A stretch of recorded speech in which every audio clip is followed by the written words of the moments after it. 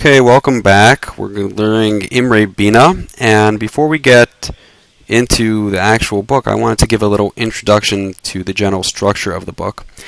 The book is made up of 4 sha'arim, and in general, in the books of the Mitteler Rebbe, he calls each of his books, or each section, subsection, like sub-book, a sha'ar. He calls it a gate, and so there are 4 gates in Imrei Binah. And one of the reasons why he calls them gates is because a gate represents something that's very large, big, not just a door, but like a big entryway. And so the style of teaching of the Mitteler Rebbe's Chassidus is that he explains everything at length, with a lot of explanations.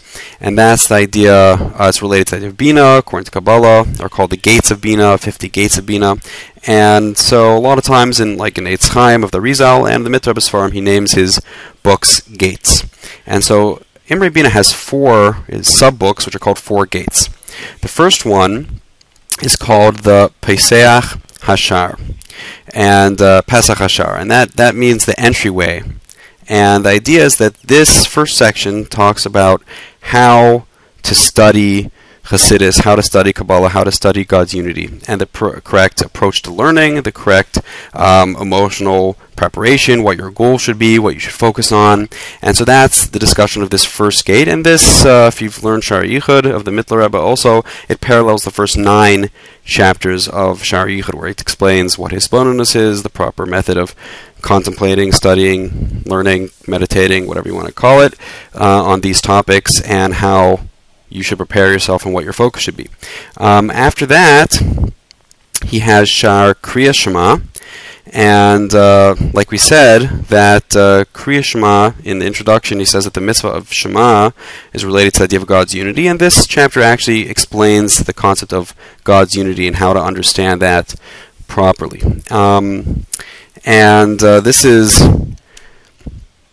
so that's like the bulk of the actual theory of the Sefer, the actual discussion of God's unity. And then afterwards he has 2 more gates that discuss how to apply that to our lives, to our emotions, and to our intellect. And those 2 gates are called Sha'ar Tzitzis and Sha'ar Tefillin.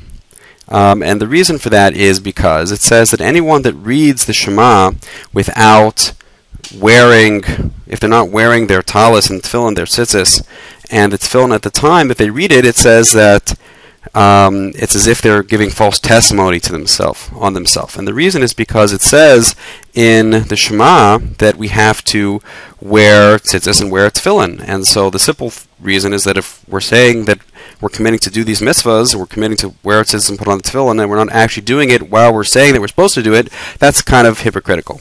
But on a more internal level, according to the inner teachings of the Torah, on a more moral level, the idea is that the mitzvah of Kriya Shema is understanding, bringing our faith into our understanding, taking our faith in God's unity and really understanding that, so that we understand our faith, we strengthen our faith, and then it becomes something that we can really understand and feel and bring into our lives. And so the idea, we do that in 2 ways. One is Sha'ar Tzitzis, which represents the idea of taking our understanding, bringing it into our emotions, and that is symbolized by the tzitzis, or the talis, which is like a square garment, and then on each of the 4 corners we tie on these strings, and they're knotted on in such a way that each one is 4 strings that are doubled over to make 8.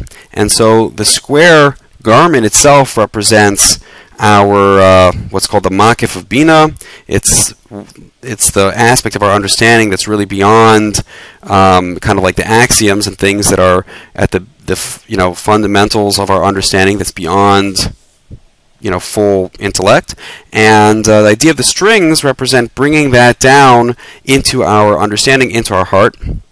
And so there's 8 strings on each corner, and 8 times 4 equals 32. Now 32 in Hebrew is spelled Lev, which is the heart, and so in general that's the idea of bringing that understanding down into our heart, and that also corresponds to the 32 pathways of wisdom, or the 32 paths of Binah, which are called the Shvilei Binah. And so that's what the tzitz represents, taking the understanding of Shema, which would be like the garment, and bring it down into our heart through the strings. And that's why when we read Shema, we're supposed to hold the strings actually of our tzitzis right next to our heart, because that represents bringing that understanding into our heart, so that we should feel it. Okay, then tefillin is a similar idea. Tefillin represents the makif over our head, and that's why we wear these little square boxes, which again it's square because it's the makif of Binah. And inside are 4 parshiyos. It's either in the hand tefillin, it's 1 piece of parchment, and the head tefillin, it's 4 little compartments, each one with another piece of parchment, so a total of 4.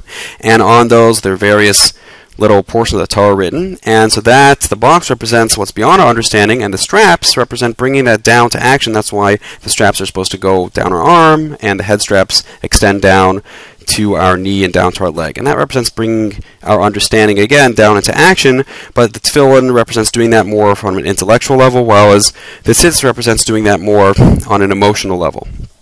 And so in general, that's the idea of the 4 gates, and we're going to start the first gate in the next video.